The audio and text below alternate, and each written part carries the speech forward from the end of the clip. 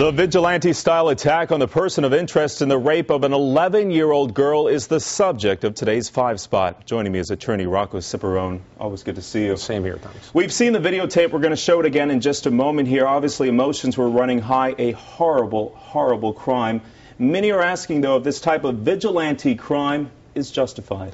Well, it's a very despicable act, obviously, and the emotions are justified. I'm not so sure that the actions of the crowd were legally justified, though, and it exposes those persons to risks of prosecution or injury themselves. Do you think these group of men will be prosecuted? I think there's a substantial risk. Prosecutors have to look at policy decisions, and the problem with not prosecuting these people, if it's not justified, is that you create a situation where it's almost a condemnation of their actions, and that's the consideration of prosecutors. This type of justice has been around for centuries. I'm curious here, the difference between vigilante justice versus, taking matters in your own hands, citizen's arrest.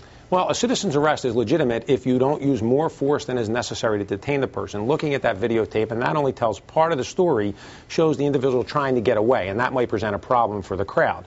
It's hopeful that they won't be prosecuted. Nobody really feels like they should be, but legally they could be. Is there ever a time vigilante justice is justified? Well, not in our system of justice. We really leave that procedure to the police and to prosecutors and to the system. And it's a pretty good system. It's there to protect us, and it works most of the time. So I would say it's really not appropriate in most situations. A $10,000 reward was posted yesterday, the day before, for this guy. Do you think rewards ever play a factor in vigilante justice? I don't think they play a factor in the justice itself. I think they're a legitimate law enforcement tool to bring people to justice, to bring people out of their shell who otherwise might not cooperate with law enforcement, so that they provide tips to law enforcement. I think it's a good tool. It just can't be used to inflame emotions. I want to read something a blogger on Fox 29 had to say. He said, vigilante justice is a dangerous tool, a tool that could mean the end of American society, a complete breakdown of law and order.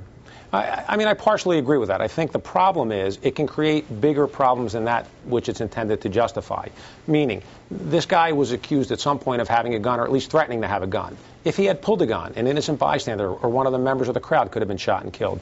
If somebody else in the crowd overreacted and pulled a gun and fired a shot, somebody else innocently could have been killed. So it is rife with potential for a lot of danger and a lot of decay in the situation. And this person of interest is being held on a series of warrants. What are investigators waiting on at this point? I think they're waiting on probably looking at DNA analysis of the glasses that were found at the scene. They're probably trying to interview this guy and see if he confesses to the crime. And they really probably don't want to put forth the charge until they're fairly confident that they have a solid case against him. Rocco Cipparone, defense attorney. Good to see you. Thanks for joining us today. Thank you.